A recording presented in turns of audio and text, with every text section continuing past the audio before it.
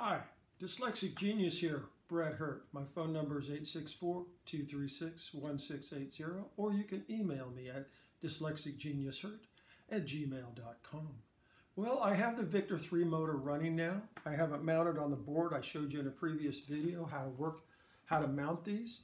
I got it running. I got the two nipples on the spring barrel shaft. I replaced both of those.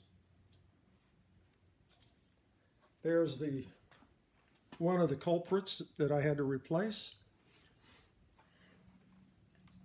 And the nice thing about this is, with a handy dandy little screwdriver here, I can just bring it wide open, or I can just absolutely shut the motor off. This is my slide speed control with my screwdriver. This is a lot of fun. A lot of people wonder, how am I going to grease this gear? Am I going to sit here and dab this all day long? No. What you're going to do, you're going to turn the motor on a little.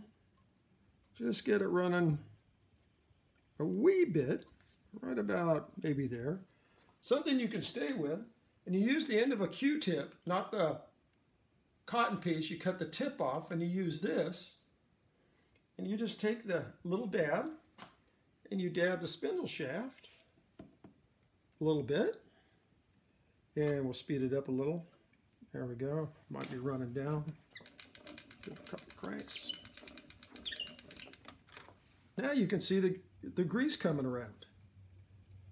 And this is how you get the grease onto the spindle shaft. And while you're doing this, you're listening to the motor run.